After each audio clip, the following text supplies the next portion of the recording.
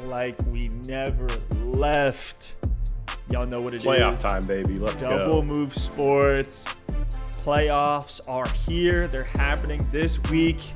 Hopefully all you guys have made it in and you're about to go on a tear. At the end of the day, it doesn't matter how good your team has been up to this point. If you can get into the playoffs and get hot, you can win a title.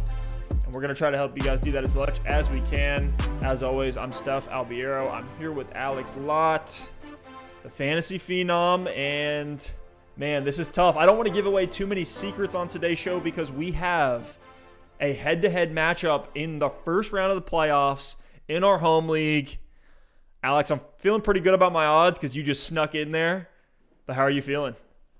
Steph, I'm feeling great. I snuck in. We're recording this on Wednesday. I needed like 5 different dominoes to fall my way on that Tuesday night football game between the Ravens and Cowboys.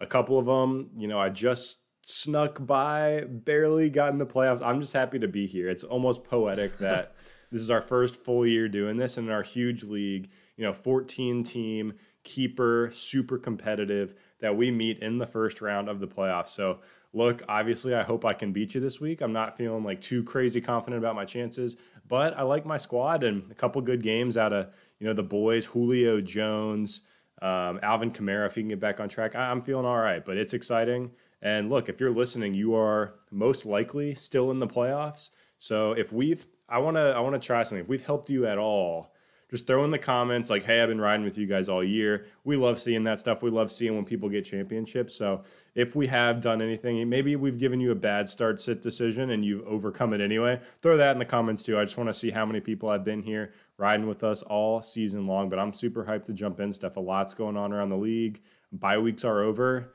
It's full blast here for these last couple weeks. Week 14 is an absolutely loaded week of football, starting Thursday night with Rams Patriots, and then 2 big matchups in the primetime slots. We got Steelers versus the Bills on Sunday Night Football, Ravens versus Browns on Monday Night Football. Wow. If you would have said before the season the Ravens-Browns game would have the amount of implications and impact in that division and across the league, I think we all would have laughed. The Browns are hot right now, and then we got some pretty loaded matchups outside of the primetime slates. We got the Packers-Lions game supposed to have the highest over-under on the week at 55.5. We got some other pretty high-scoring matchups, Tennessee against Jacksonville, Minnesota versus Tampa Bay. I'm looking forward to that one. And then your Colts against Las Vegas, the Raiders coming to town. So a lot to talk about here. Let's jump into it with the biggest headline, I think, across every football outlet that you can find. It's Jalen Hurts. Jalen Hurts has been named the starter over Carson Wentz for the Philadelphia Eagles. Tough matchup against the Saints for Hurts' first full start. Actually ended up coming in week 13, played 41% of snaps, was 5 for 12 passing for 109 yards, threw a pick, did end up throwing a touchdown, and then had 5 rushing attempts for 29 yards on the ground. Alex, let's first talk about Jalen Hurts. Wow. Does he have value for you just as a guy that you want to pick up off of waivers? Maybe he's a guy you had stashed. Are you willing to plug him in a pretty brutal matchup? First of all, this is the most 2020 thing ever. Here we are. Fantasy playoffs, we get the Jalen Hurts versus Taysom Hill quarterback matchup, just like we all saw coming back when we were drafting. But Steph, we'll get into some of the implications for the other Eagles players. Just one based off of Jalen Hurts, and 2 based off of other things we're seeing on the field. The dysfunctional offense, the snap counts at all the different position groups that are a bit convoluted. But as far as Jalen Hurts goes, I think I'm willing to stash him if you're someone who needs help at the quarterback position. I think you are nuts if you pick up Jalen Hurts this week and then first week plug him in there against a good defense with an offense that's been struggling. I think that's a little bit too crazy for me. But if he went out and had a good fantasy football week, I wouldn't be necessarily surprised. So let's see what he can do against a strong Saints defense this week. Last 2 weeks, he gets the Cardinals and the Cowboys. So if he can do anything this game, he's got a couple good matchups coming up, and if you're really streaming the position and you want to roll the dice as you move along in the playoffs, I think you can do so. Just watching that game last week against the Packers, Carson Wentz is absolutely brutal to watch right now. He's running around in the pocket for no reason. He's missing reads. His decision-making has been incredibly poor. He's taking a ton of sacks.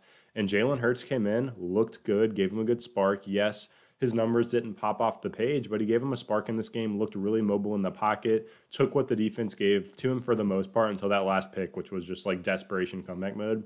So I thought Hurts actually moved the offense a little bit better than Wentz, obviously incredibly small sample size.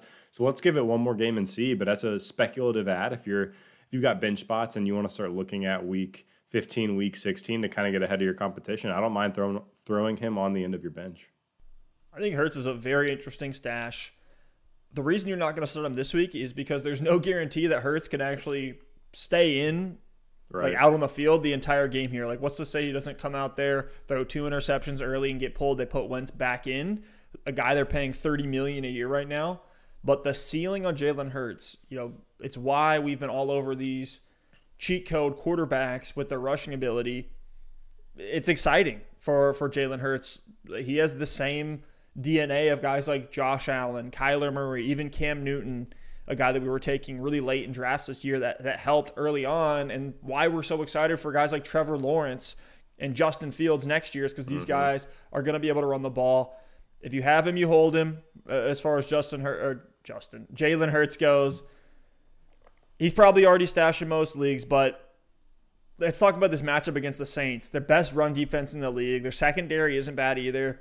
I don't think you can trust a single receiver this week. I know Hurts had a good-looking ball that he threw up to Jalen Reagor, who was able to come down with it. I don't think you can trust a single receiver. We'll talk more about Miles Sanders later on, but I don't think you can start him with any sort of confidence outside of just a desperation RB2 that you have to plug in just because he's there and that's all you got. But the floor for these guys is so low. Look at just last game, right? Travis Fulgham 0 for 2, 46% of snaps. Alshon Jeffrey did not have a single reception on his one target, still ended up playing 56% of snaps. Reagor caught his one target for 34 yards on 71% of snaps. So Reagor was out there the most, stretching the field, trying to just pull the defense apart, create some space. Weren't able to get it done. So we got to be out on the Eagles right now. Who knows? Maybe Hurts comes in and he's great. But as it stands today, you can't trust any of these guys in your lineup. Maybe even be like for Fulgham, I think you can drop him at this point.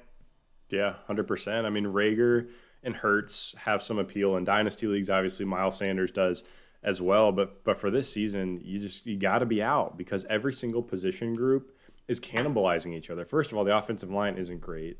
Second of all, you got a rookie quarterback coming in, making his first start next week, and you look at every single group running back.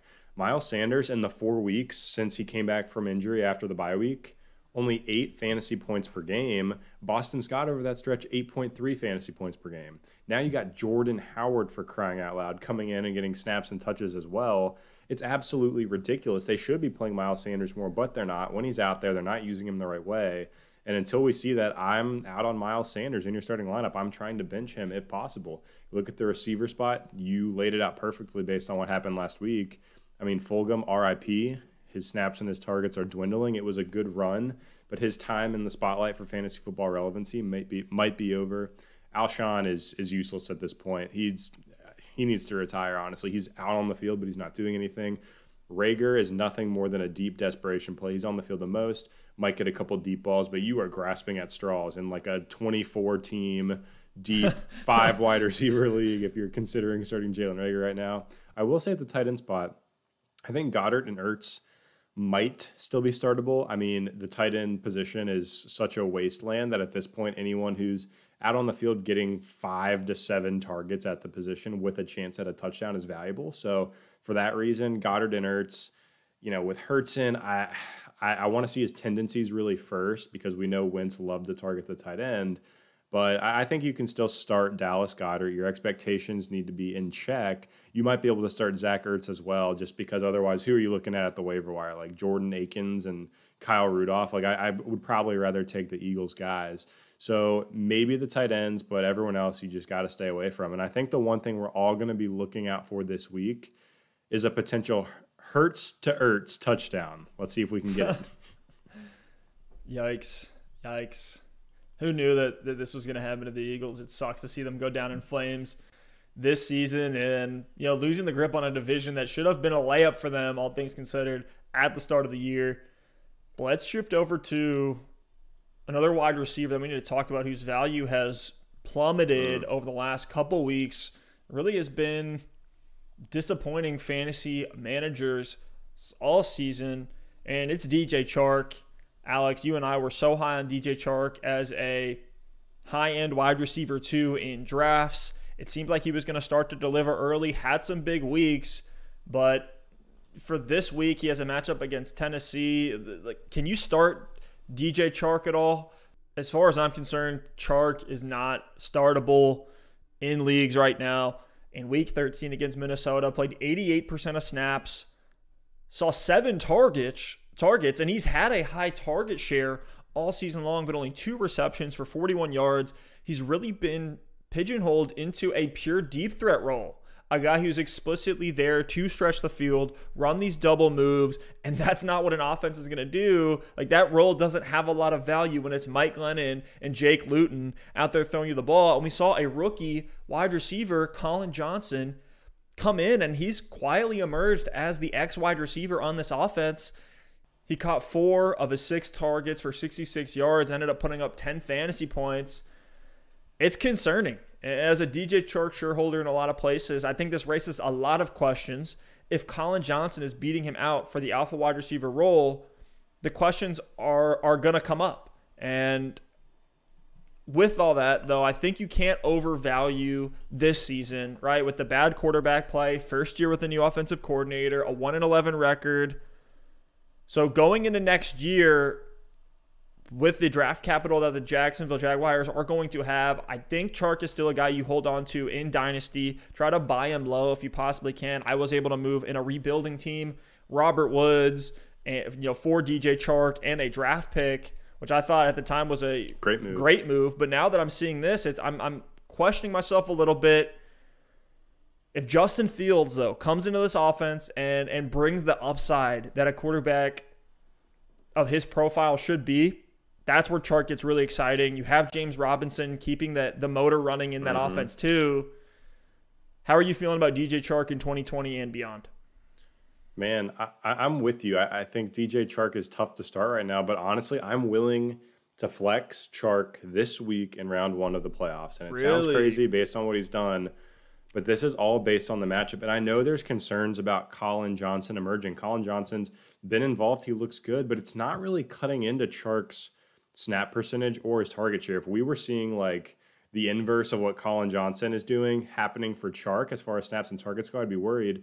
But since the bye week, Chark has still had over 86% of snaps in each and every game. He's had 8 targets a game over that span. So he's out there, he's involved. He hasn't been efficient, which is concerning. But if Colin Johnson is having some efficiency and Chark is not, I think that's going to kind of regress to the mean on both sides. Chark's probably drawing number 1 coverage, etc. And the matchup this week is against the Tennessee Titans.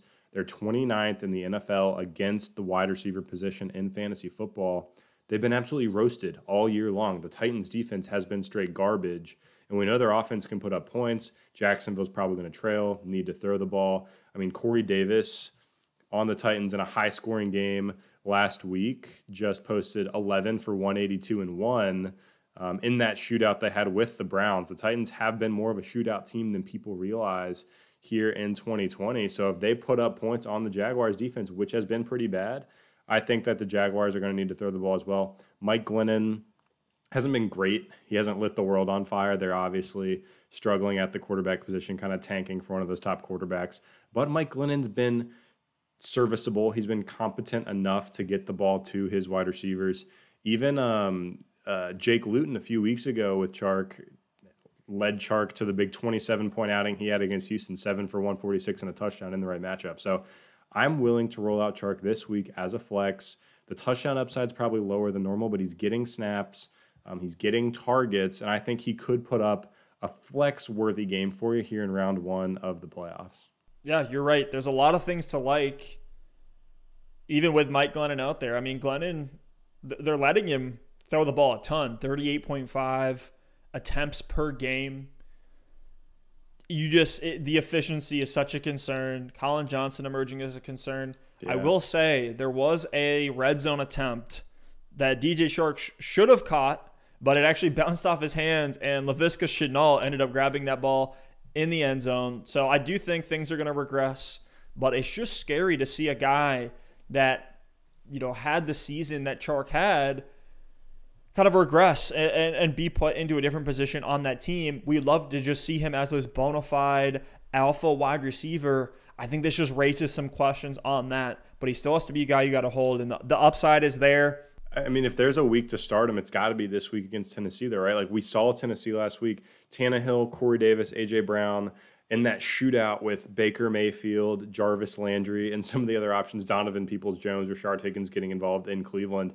I really think that this Tennessee Titans team is built for shootouts. They put up a ton of points on the Colts as well a couple weeks back. The defense hasn't stopped anybody. Their offense clearly can put up points in a hurry with some of the weapons they have.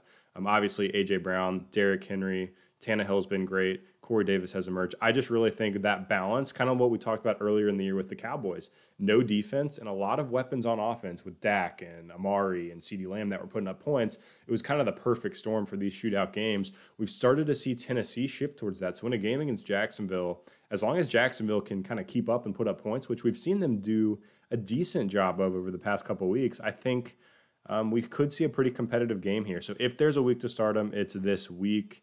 Moving forward in the playoffs, I don't know. Dynasty, I do like the move you made. I think Colin Johnson, DJ Chark, and Chenaults could be a good combo with Chark kind of leading the way if they get a better quarterback. But I'm in on Chark this week. I really think he's going to have a solid game. Oh, you're higher on Chark than I am. I would not touch him with a 10-foot pole this week. I just think you cannot rely on him. There's other options that are out there, even on waivers right now. I'd rather plug in a guy like Cole Beasley over DJ Chark. But let's talk about the running back for this Jacksonville Jaguars team. Really the star of the show fantasy-wise this season. Really should be put on a pedestal for what he's done as an undrafted free agent rookie. You already know what I'm going to say. James Robinson out of Illinois State, 22 years old, 5'10", 220, sitting at the RB4 in PPR leagues, 212 attempts, almost 1,000 yards, 4.5 yards per attempt, has 7 touchdowns on the year, has caught 80% of his 53 targets, 310 yards through the air, and 2 receiving touchdowns. And the question always comes up, right? People are hesitant to pull the trigger on James Robinson in dynasty deals and even hesitant early on in the season in a redraft, asking the question, a guy who's an undrafted free agent, right? Is he sticky? Is he a guy that the team is gonna keep around when they go out and bring in a stud from the first round? And to answer this question at this point, we can't look past it. James Robinson is a stud. He should be the rookie of the year. Let's put this into perspective, what he's doing. If we just extrapolate his current stats out for a 16-game season, he's going to finish with 283 carries, just under 1,300 rushing yards. Both of those metrics would be in the top 5, carries and rushing yards, last season.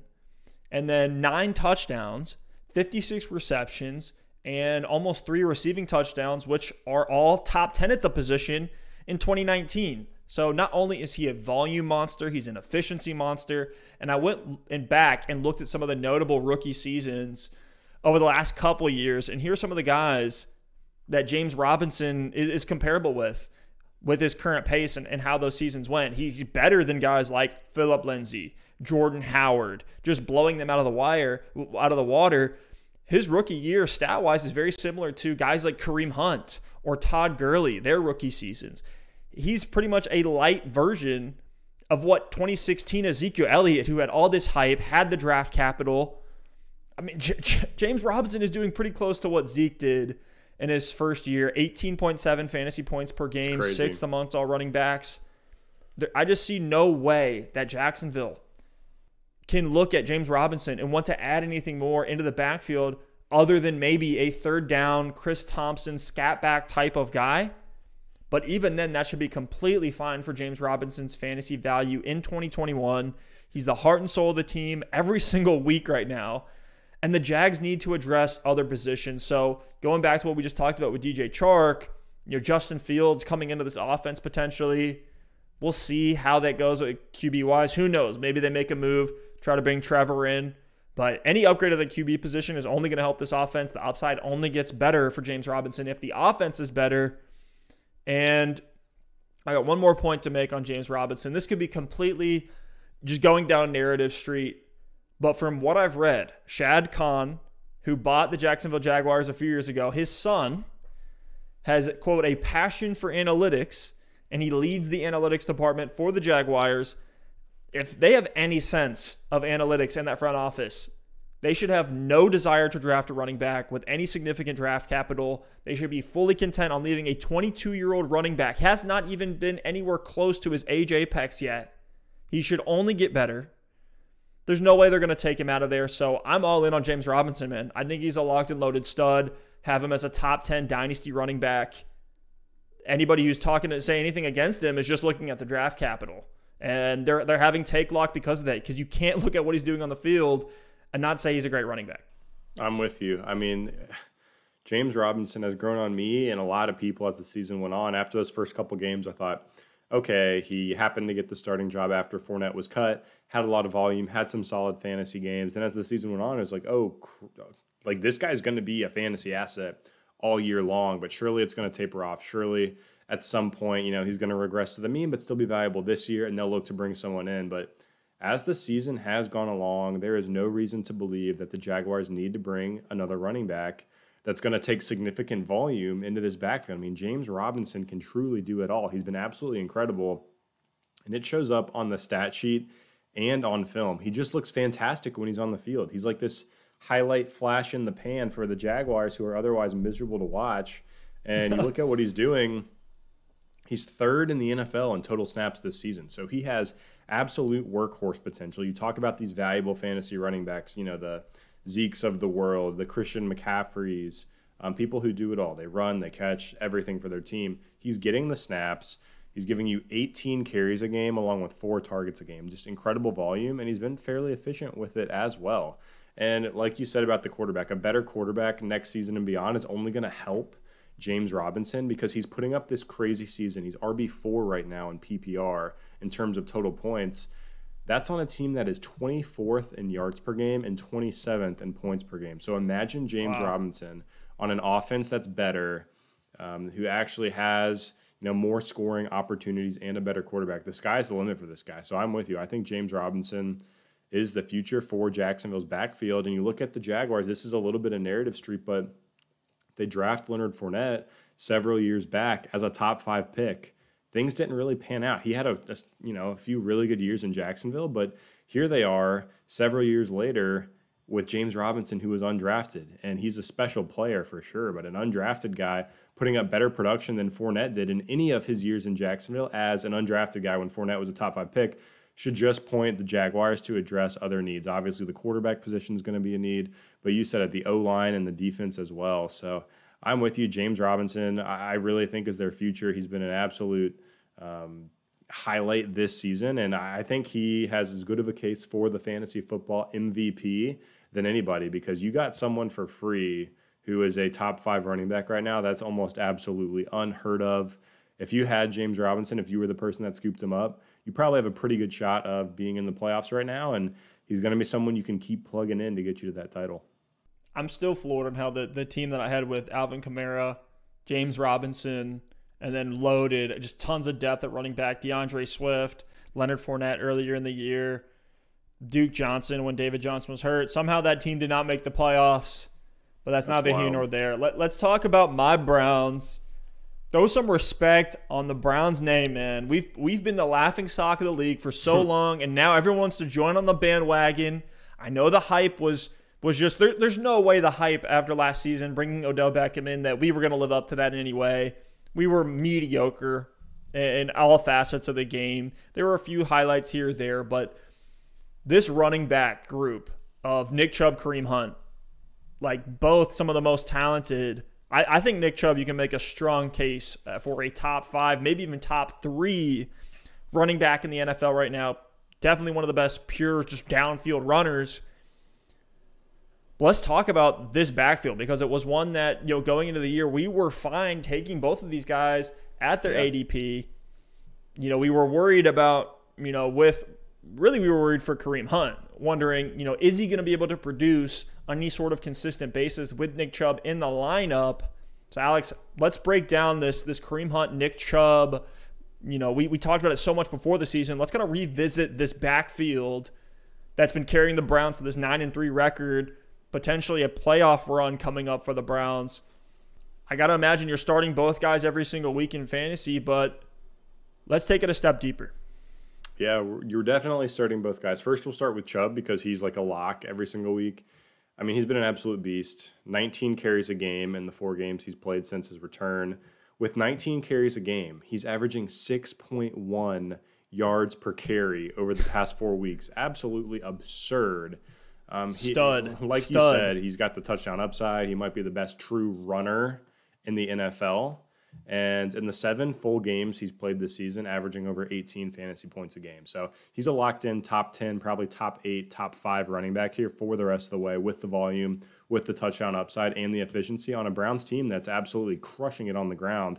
We saw this coming. I mean, Stefanski from Minnesota last year, that great running scheme when they wanted to run Dalvin Cook 30 times a game, came to Cleveland, and we all said if they can pull this off with a better O-line, with Nick Chubb, with Kareem Hunt, this could be an awesome power run team. So they're absolutely doing that. So Chubb's in your lineup. With Hunt, things get interesting because I do think he's still an every week start, but his value's kind of been a bit of a roller coaster this year. You know, in draft season, it was draft Kareem Hunt. He's a low-end RB2 who has upside if Chubb gets hurt to be an RB1. And over the first 4 weeks of the season, when they were both active, we saw both of them performing as an RB1. And I do think Hunt's stats and his perception was a little bit inflated because he scored 5 touchdowns in 4 games when they both were on the field early in the season. So Hunt was putting up ridiculous. That'll do it. Yeah, Hunt was putting up ridiculous numbers.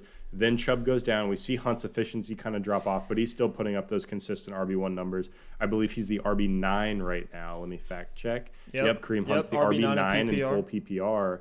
So, you know, the inflated touchdowns early and then Chubb going out really just took his value off like a rocket ship. So now people are like, oh, Kareem Hunt's a locked-in RB1 even when Chubb comes back.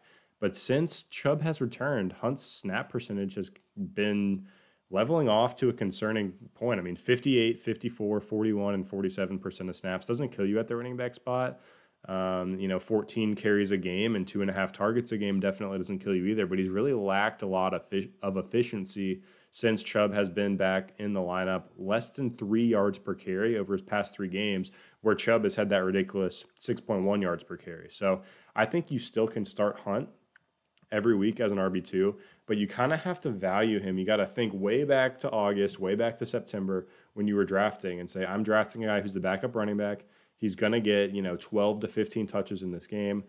They might skew more towards the air in games where the Browns need to pass the ball, more towards receptions for Kareem Hunt, which obviously is valuable, but you just can't value him as an RB1 anymore. He is a guy you're still starting, a top 24 back, but you just need to kind of level set your expectations as we move forward into the fantasy playoffs. Yeah, two things on Kareem Hunt. When you look at top-end running backs and then you look at their matchups, you say, okay, right, we circle a game like, I'll use Kareem Hunt's game log, Jacksonville. His matchup against Jacksonville should have been an absolute smash play. They're one of the worst run defenses in the league, but the floor just gets pulled out from under him because of Nick Chubb taking away those opportunities, taking away goal line work. For example, you look at his game against Jacksonville in Week 12, on 41% of snaps, had 10 carries for 62 yards, so pretty efficient, right? 6.2 yards per attempt. Saw 2 targets, didn't catch either of them. So it's just a situation where the floor gets so low, and it's just, you never know when it's going to happen because it could be a Nick Chubb game, it could be a Kareem Hunt game. And the thing that's really brought Kareem Hunt down in my rankings, both in Dynasty and Redraft, especially going into next year, and as a Kareem Hunt Dynasty investor, I'm trying to sell him right now, if I can, for anything substantial, because we saw when Nick Chubb wasn't in the lineup, Kareem Hunt wasn't this bona fide RB1 that was absolutely exploding like a lot of us thought he would be. He was not a stud RB1, Dalvin Cook, Christian McCaffrey type of guy. He was not the Kareem Hunt that we saw his rookie season or even the year after when he was with the Kansas City Chiefs. So I'm tempering expectations with him if Nick Chubb is ever out of the lineup, because he's shown that just because he's the only guy in that backfield doesn't mean that he's going to be an absolute stud. So take that, how you want to take it. I think it just says, look, Nick Chubb is better than Kareem Hunt. I think we all knew that, but that's been a confirmed locked-in thing where Kareem Hunt does give you a lot of hope, and where a lot of his value comes from is his utilization in the passing game, his efficiency in the red zone when he does get the opportunities. They get you excited, but as it stands right now with both guys in the lineup, you just never know when Kareem Hunt, even in the best matchup, may still only give you 6 to 10 fantasy points. So, Alex, let's get into our running back start segment. I want to take some time out real quickly here, talk about the first name on this list. I think we need to spend some extra time on this one because it's a big week. Fantasy managers are tilting. They may even have this guy in the playoffs having to make a really difficult start-sit decision on Miles Sanders, who plays New Orleans. We've talked about Jalen Hurts coming into this offense now, could present a floor that wasn't even there with Carson Wentz, who's been absolutely terrible this year. And with Miles Sanders, right, look at his weeks 2 through 5. 21.2 opportunities a game, 103 yards a game, and a touchdown every other game. And that was in some tough matchups. Pittsburgh, the Rams, San Francisco, and then he hurts his knee in week 6.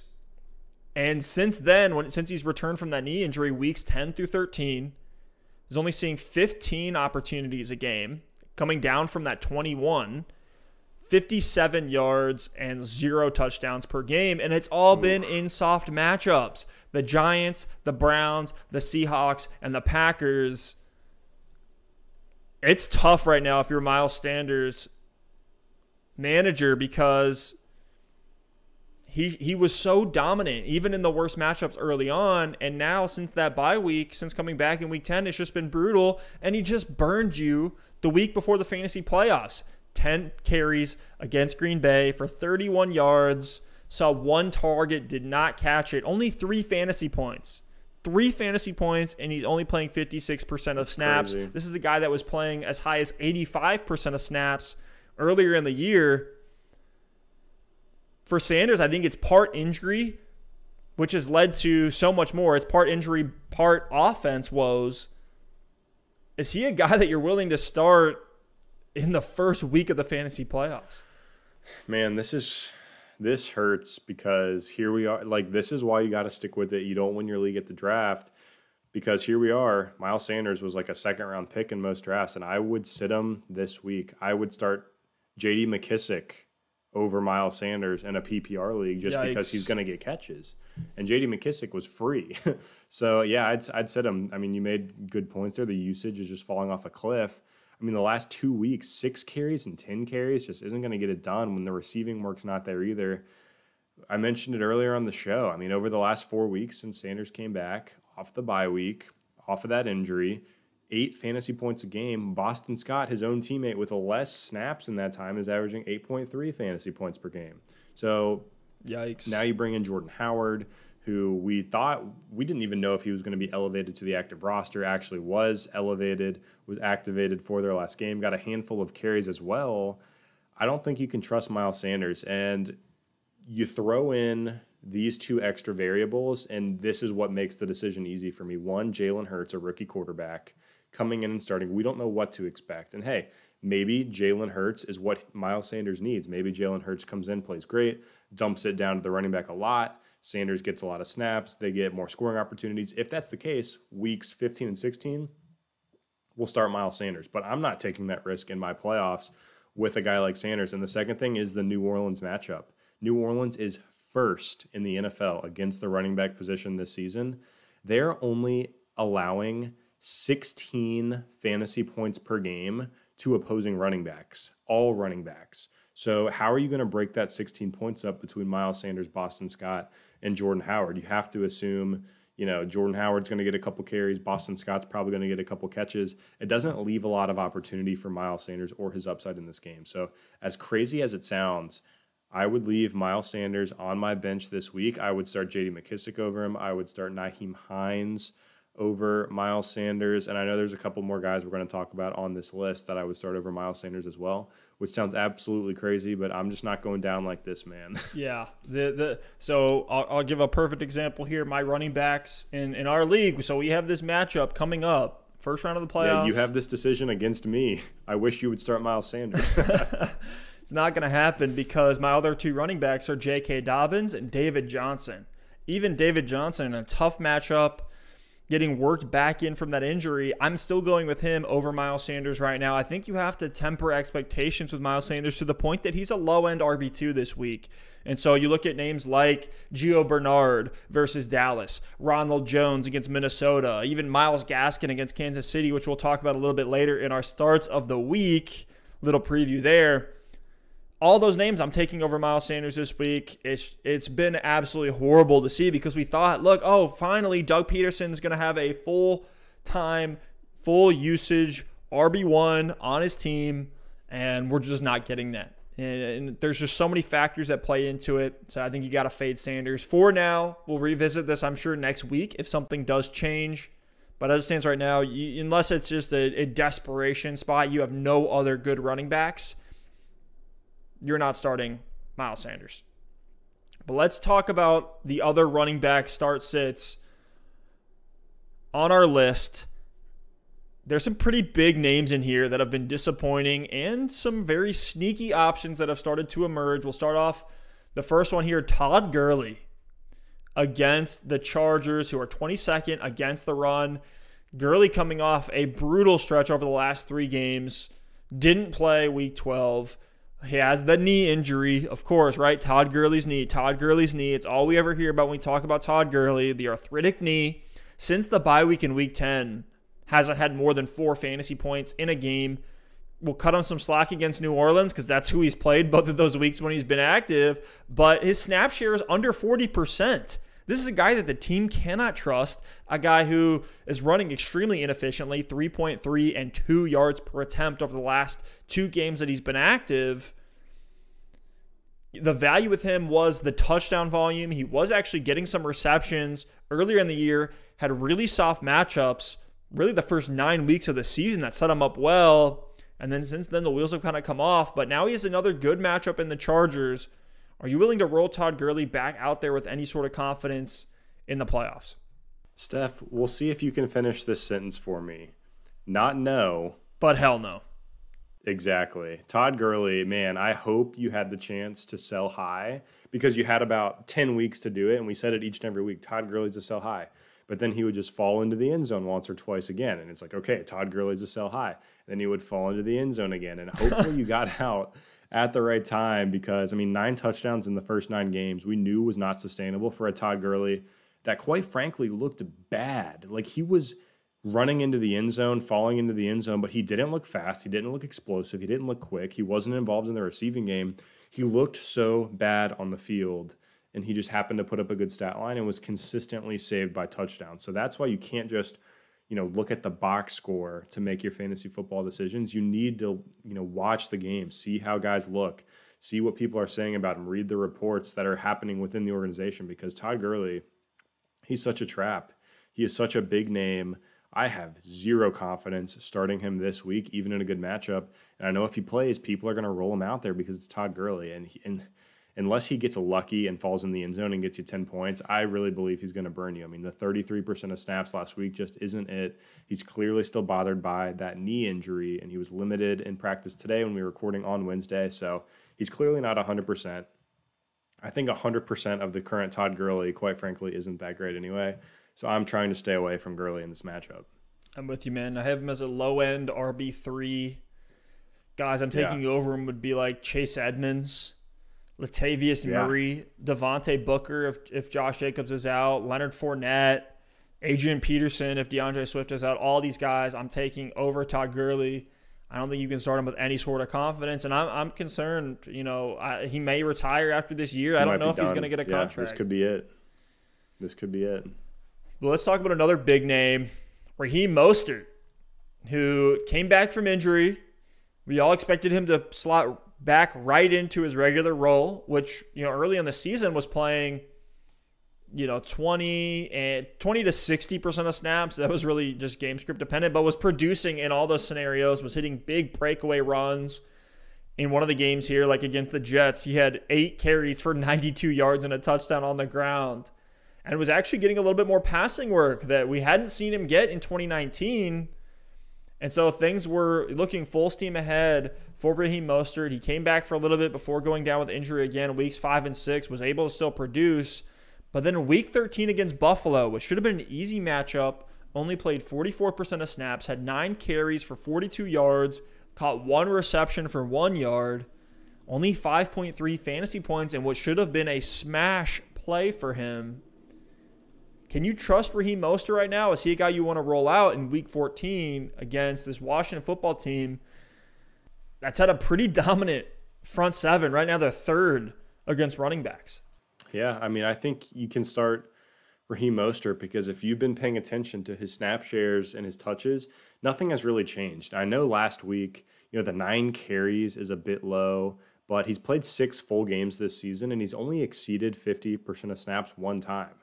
And he's just not a guy who typically is playing, the whole game. They have other backs they use. They throw Tevin Coleman in there. Jeff Wilson has obviously been hyper involved. McKinnon is still active as well as kind of a receiving back. And we know that's not Mostert's game. So against Washington, I think this is going to be kind of like a slugfest. I expect a pretty low over-under in this one. I don't have it pulled up in front of me, but I imagine it's in the low 40s. So I don't expect a lot of points here. I think maybe if the 49ers can keep it close or even get a lead in this game, then Mostert could see a little bit more work because they'll stay balanced throughout the entire game. So with Raheem Mostert, you're banking on this Kyle Shanahan run scheme that is so elite. You're banking on efficiency. You're banking on Mostert's speed and his breakaway potential, and also hoping he gets into the end zone. So I think Mostert is right there as an RB2. You can start him. I certainly like him more than Todd Gurley and Miles Sanders this week. So I think you got to roll him out there. To me, he's kind of in that very different player, but I think he's kind of in that Kareem Hunt tier. He's going to get his handful of touches. You hope he can get into the end zone with him. With Hunt, you're kind of relying on the receptions. With Mostert, you're hoping on efficiency and maybe a touchdown. So 2 very different players that I think are right there as low-end RB2s that you have to have in your lineup as we move into the playoffs here in Week 14. I'm with you, man. And to spot check you on that over-under, it's 43.5. So great guess there. Pretty low-scoring game. Vegas expects San Francisco to actually pull this one out. They're 3.5-point favorites in that matchup. But let's talk about a guy who just emerged in Week 13 against the Vegas Raiders, who are abysmal against the run. But we saw Frank Gore leave the game with a concussion, and Ty Johnson, formerly a running back for the Detroit Lions, now with the New York Jets, played 63% of snaps, had 22 carries for 104 yards, a touchdown on the ground, and was 2 for 2 through the air for 13 extra yards there. So Ty Johnson smashed 19.7 fantasy points. He's probably available on a lot of waiver wires. And he has Seattle this week. They're 24th against the run. We know how bad the Seattle defense has been. If Frank Gore is out, how excited are you for Ty Johnson? Because I think he's a guy that I'm willing to plug in either as a flex or a desperation RB2. This is getting so tough, man, because obviously, one, like you said, this is all assuming Frank Gore is out this week. But, man, I watched that Seattle-New York Giants game last week, and I don't know why the Giants didn't give it to Wayne Gallman more often. He was absolutely gashing them every single time he got the ball. Gallman against Seattle last week, 16 for 135 every single time. It was a huge run. So the matchup is actually really good, but I just don't know if I can trust the Jets, 4th-string running back who has emerged to be the starter and in the first round of my playoffs. So if I have any other option, even if it's a lower ceiling, higher floor option, I'm probably leaning that way because we could come out and see Ty Johnson go for 5 points and barely get used. So I think he has some upside, but you've got to be really desperate to start Ty Johnson. But I will say this, Todd Gurley or Ty Johnson, I think I'd actually go with Ty Johnson, which absolutely pains me to say, but that's kind of where I'm at. I kind of want to paint a picture of where I'm at with Todd Gurley, and it's just that low to where I think Ty Johnson actually has more upside in the same floor this week. I think I would still lean Miles Sanders over Ty Johnson, and I certainly would play Mostert over Johnson. But yeah, I think he is, I'm trying to sit him, but if I'm desperate, if I have injuries, you can roll him out there and hope he can replicate something similar to what he did last week, but I definitely would not count on it. Yeah, as it stands right now, Frank Gore did practice. He had a limited practice when we're recording here on Wednesday. And Adam Gase says that he thinks Frank Gore is going to be able to play. So assuming Gore is in there and is going to get any level of usage, you want to stay away from Ty Johnson. But if Gore is announced out, I think Ty Johnson is a guy that you can plug in if you have him stashed on the back of your roster and you need something. But let's talk about the guy you just talked about, Wayne Gallman. Wayne Gallman, like we talked about James Robinson as kind of being the star of the show for 2020 fantasy football. Wayne Gallman is quietly making a case of his own, has been an absolute stud since he's been put in there, and a guy that you can actually rely on a consistent basis. I have him as an RB2 this week, a comfortable RB2 this week against Arizona. They're 17th against the running back position. Are you with me on Wayne Gallman and this emerging Giants offense? Yeah, man. I mean, since week 7, Wayne Gallman's the RB6. So 15.8 fantasy points per game since he's elevated to that starting role. He's scored 6 touchdowns in 6 games. He's been fantastic for this Giants team. And I think if Daniel Jones is active, that only helps Wayne Gallman because it should lead to more scoring opportunity. This past week was the first week since taking over as the starter that he did not get into the end zone. And I think that was just because they were managing the game without Daniel Jones, and they were able to pull out that win, which was an incredible upset. Between that game and the Washington Steelers game, what a weird week of upsets in the NFL. That's great week. Literally anything can happen at any time. But yeah, lock Gallman in. He's been fantastic. He looks good. He runs with power. He looks like he gets shot out of a cannon every time.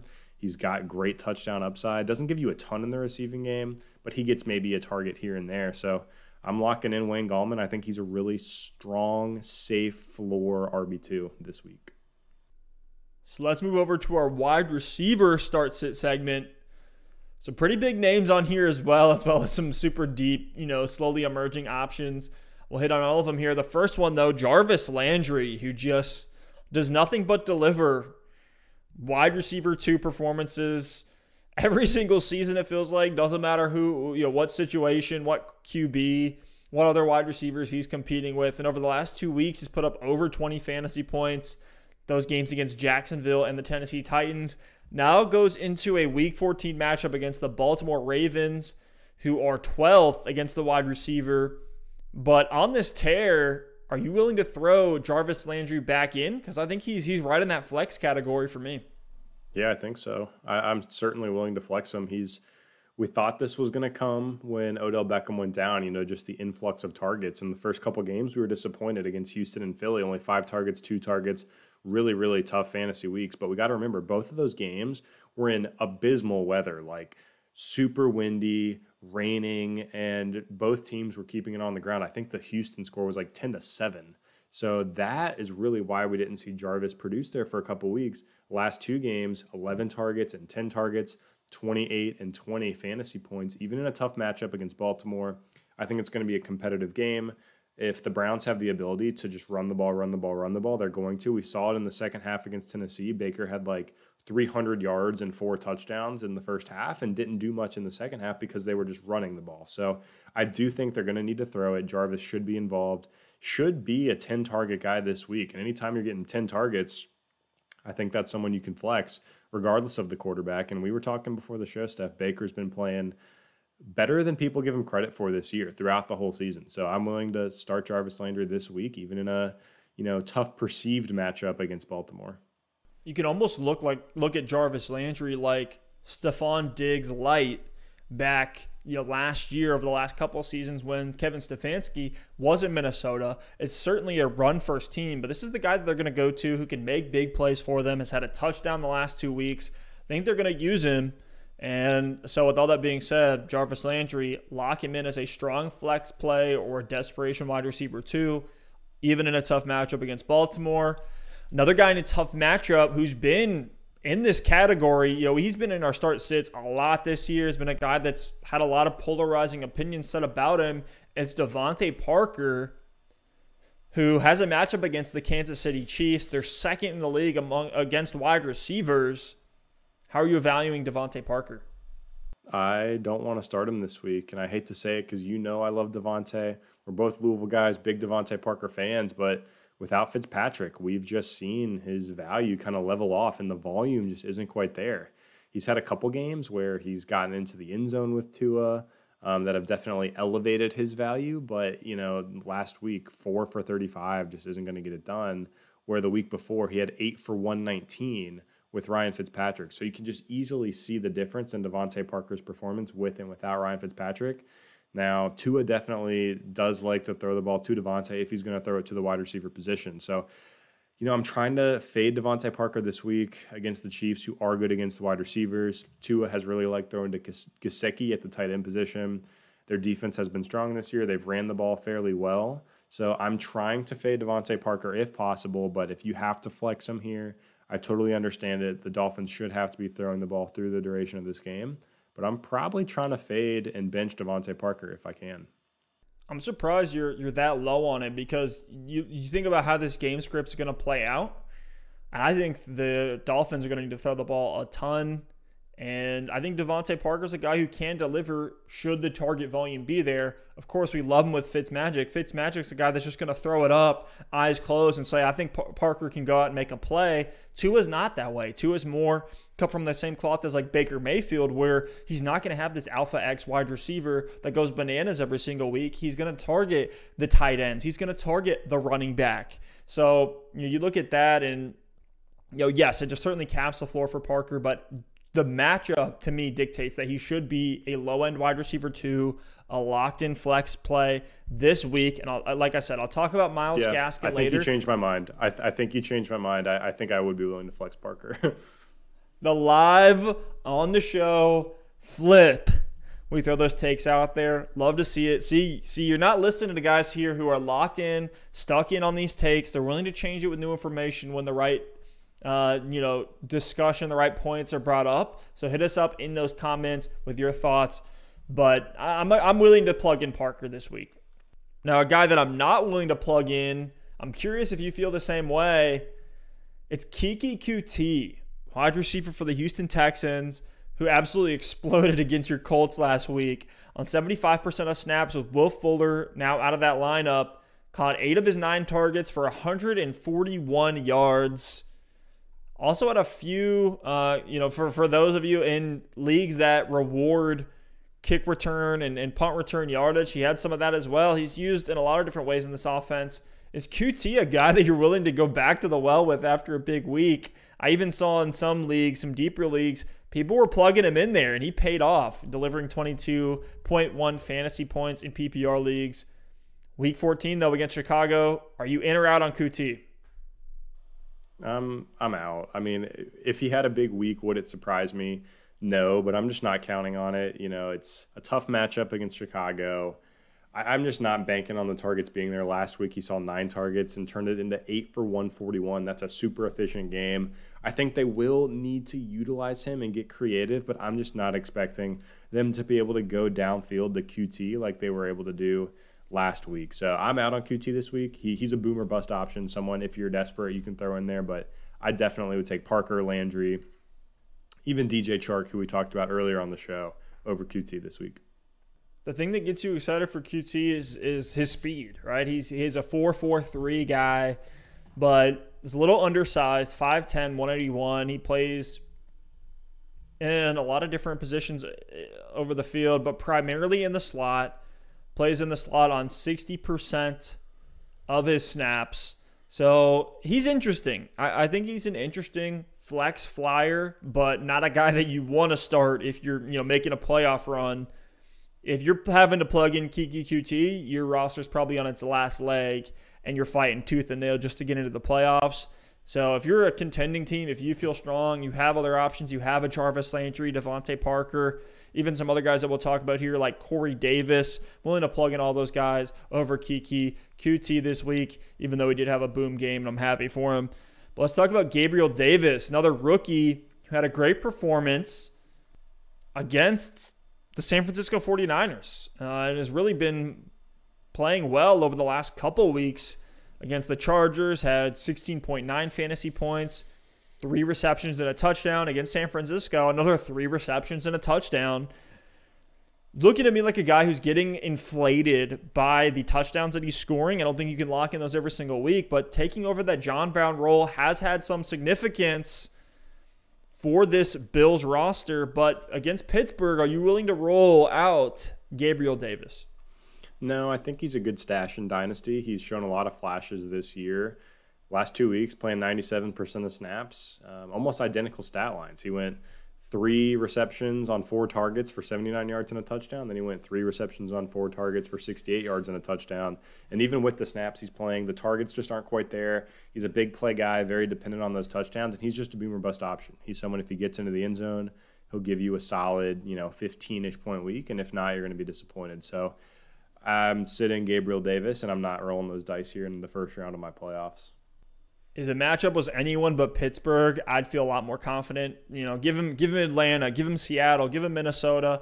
But considering it's Pittsburgh, I expect them to be able to shut down at least some element of the Buffalo passing offense, which makes me really scared for Gabriel Davis. Would feel much more confident with like Cole Beasley. And I think Stephon Diggs is still a matchup-proof stud wide receiver. But for Davis, he's a fun rookie. He's exciting, but I don't think you can plug him in. Last one here, Corey Davis against Jacksonville. They're 28th against the pass. And Davis just finished as, you can correct me if I'm wrong here, Alex, I think he was the wide receiver 1 last week with 35.2 fantasy points, 78% of snaps, 12 targets, caught 11 of them for 182 yards and a touchdown. I'm fully prepared to go back to the well on Corey Davis. He's on a hot stretch over the last 4 weeks with 11, 16, 10, and 35 fantasy points. You add in the Jacksonville matchup, super soft. Davis, I think, is actually a smash play. Might be a guy I'm looking at in DFS, depending on his price. Are you with me on that? 100%. I mean, Steph, in a good matchup, would we consider sitting Terry McLaurin or Chris Godwin or Mike Evans or Deontay Johnson, Cooper Kupp? Would you consider sitting any of those guys in a good matchup? Probably not. No. Corey Davis is averaging more fantasy points per game than every single guy I just named so far for the full season. More fantasy points per game than McLaurin, than Godwin, than Tyler Boyd, who has gone off when he had Joe Burrow, than Mike Evans, Deontay Johnson, Claypool, Juju, Cooper Kupp, DJ Moore. I mean, Corey Davis is wide receiver 26 on the season, and he's missed 2 games. So to me, he is an every week start. You gotta, if you can't find room for him in one of your wide receiver spots, I think you flex him, especially in a good matchup. I think he's a top 24 wide receiver this week. You got to keep rolling him out there. Tannehill is playing great as well. The defense is bad on Tennessee. We talked about it earlier on the show. They're in these shootout type games. I think Corey Davis is a must start. I'm with you, man. But let's get into our playoff version. Let's go. Big time. First week, everybody needs a win right now. It's win or go home in most leagues. I know some are double elimination. But let's go through quarterback, running back, wide receiver, tight end, guys that we expect to exceed expectations, whether that's a start of your week guy who's in a great matchup and is going to smash. We smashed on Tannehill and Cousins last week. David Montgomery and Chris Carson were also really good calls at the running back position. I'll pass it to you first, though. At quarterback, who's your start of the week in week 14? This one's a little risky, and it's someone who hasn't killed you this year, but he hasn't really lived up to expectations. It's Matt Ryan, and he's going against the Los Angeles Chargers. I think this is a get-right game for Matt Ryan and this Falcons offense. The reason that Younghoe Koo is the number 1 kicker in fantasy football right now is because the Falcons have been absolutely terrible at converting red zone drives into touchdowns, and they're settling for a lot of field goals. I think we start to see that regress to the mean here against the Chargers. The Chargers are 27th against the quarterback position, 20.5 fantasy points per game allowed to the quarterback. Now, Matt Ryan's only surpassed 20 fantasy points 3 times this season, but I have confidence in him to do it this week in the good matchup with Julio Jones healthy, with Calvin Ridley healthy, in a game that I think is going to be pretty high scoring, a 49-point over-under. I'll take the over on that one. So if you've been rolling with Matt Ryan, I think you can roll him out there with confidence this week. I'm starting him against you in our playoff showdown. It's going to be a quarterback battle. You've got Herbert. I've got Matt Ryan. Same game. Let's Falcons, go. Chargers. Definitely would rather have the Justin Herbert side. Don't get me wrong. But I think Matt Ryan could have a fine game here as well. I'm excited to watch. This is going to be one of the games that surprisingly I'm going to have circled, right? Atlanta versus LA. But my quarterback start of the week is a guy from the cut from a similar cloth as Matt Ryan, and it's Matt Stafford, who has a matchup against Green Bay here in Week 14. The Mats. Matt Ryan, Matt Stafford, these old-ass guys that are just somehow producing 4,000 yards a season. And when you look at the Matt Stafford matchup against Green Bay, that's the highest over-under on the week. He's coming off a 400-yard, 3-touchdown game in a tough matchup against Chicago. And if nothing else, where Matt Stafford is going to help you this week is with the volume. He's top 10 in attempts, top 10 in passing yards, air yards, red zone attempts. And in the right matchup, he's always been a guy that you can start, whether it's garbage time, an early lead that the Lions end up blowing by the end of the game. Regardless of how the points come, Stafford's going to be a guy who's going to be able to move the ball and put up points no matter who he's throwing to. I know Kenny Galladay's been a guy that we keep expecting to come back. I don't think he's going to this year, but kudos to Stafford for what he's doing this season with the weapons that he's been given. His wide receiver one is Marvin Jones, and he's still producing. I expect to see more of the same here in Week 14. I love it. I think Stafford is back on track now that Patricia is gone. We certainly saw him open it up in a tough matchup last week against Chicago, so I'm excited to see what he can do against Green Bay. But, Steph, let's go ahead and move on to the running back spot. My running back start of the week is Jonathan Taylor against the Vegas Raiders. And JT is finally showing some life. Roll him out again this week after he had a great week in Week 13. 13 carries for 91 yards, 3 receptions for 44 yards, and a touchdown last week in a good matchup against Houston.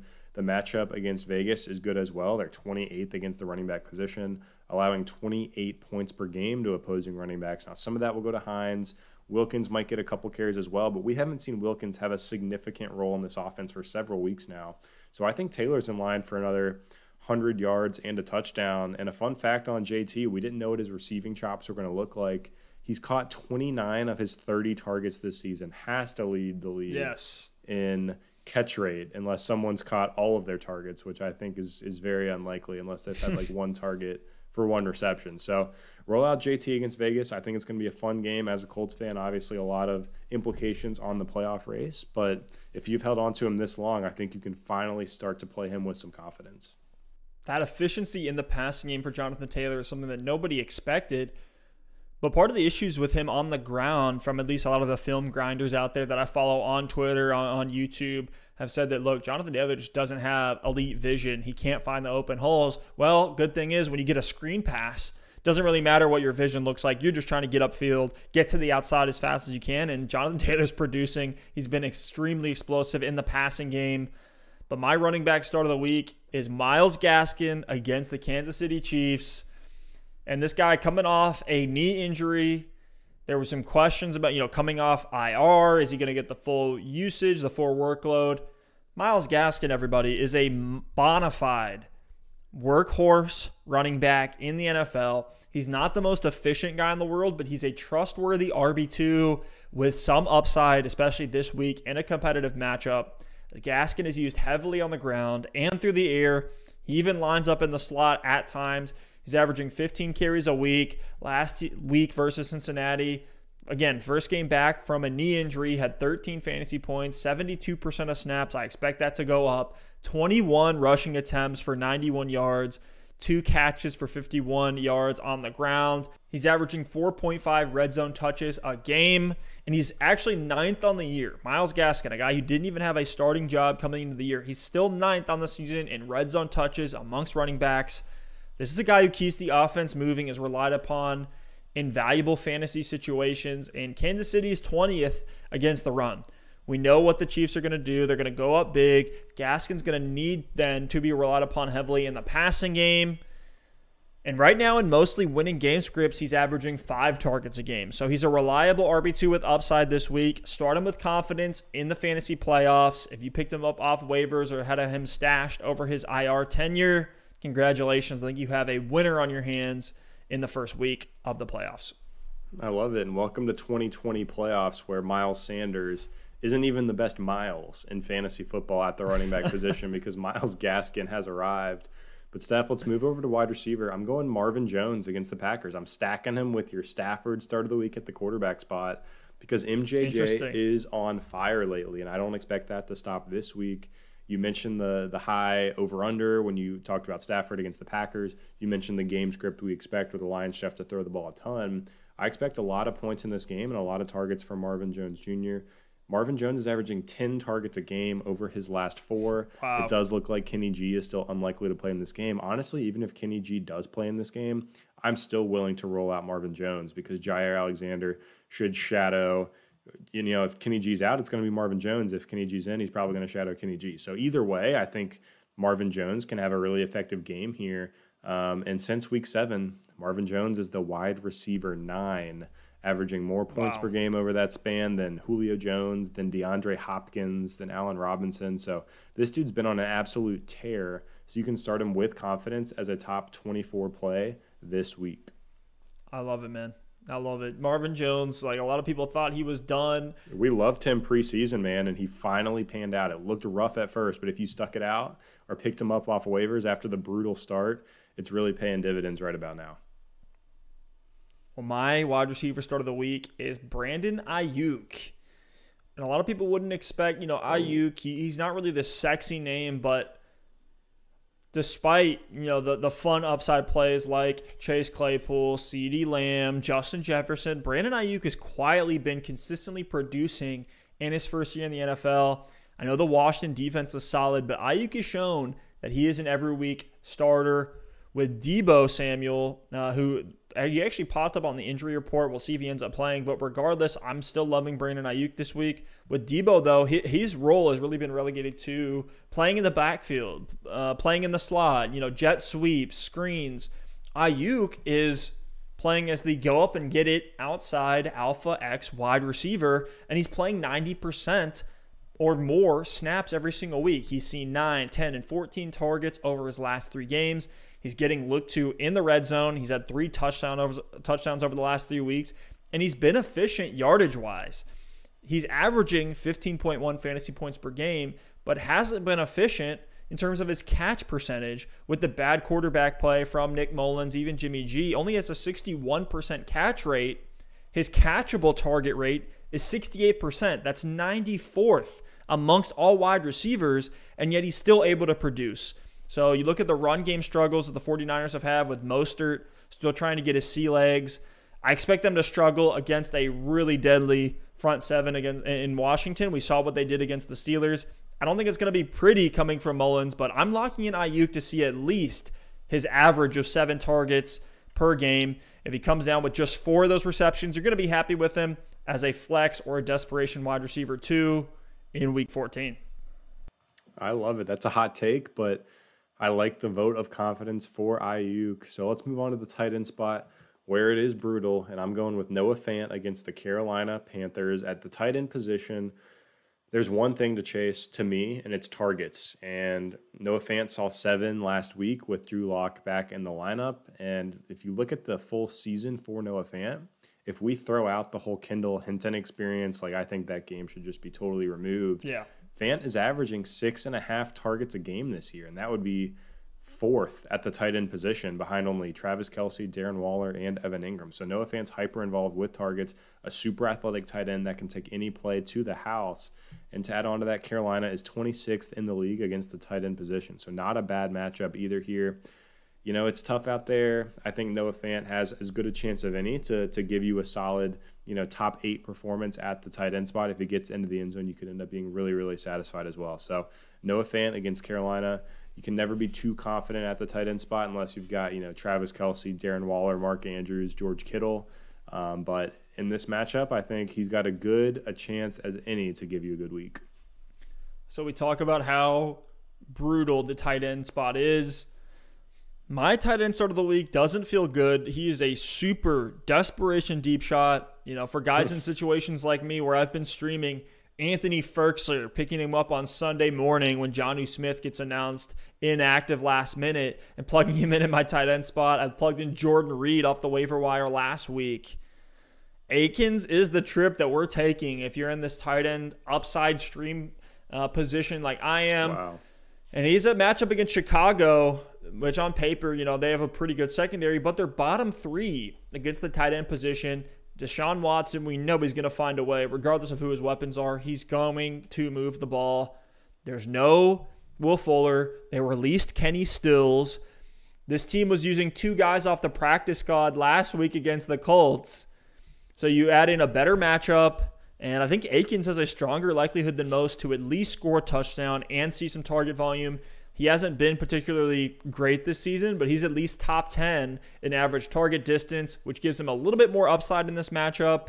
So, again, if you're really desperate at tight end, unless there's a guy that just gets announced inactive 90 minutes before kickoff on Sunday and you can pick up his backup, if we're rolling with what we know right now, I'm willing to plug in Jordan Akins in Week 14 as an upside play. I know it's disgusting, but what else can you say at the tight end position? But, Alex, I think that wraps up our Week 14 preview, our Week 13 recap. Let's get some dubs. Let's go. Good luck to everyone in your fantasy playoff run. Again, remember this. No matter what your points for is on the year, no matter what your record, if you are in the playoffs, you have an opportunity to win a championship. If you make the right start-sit decisions, if you play the waiver wire correctly.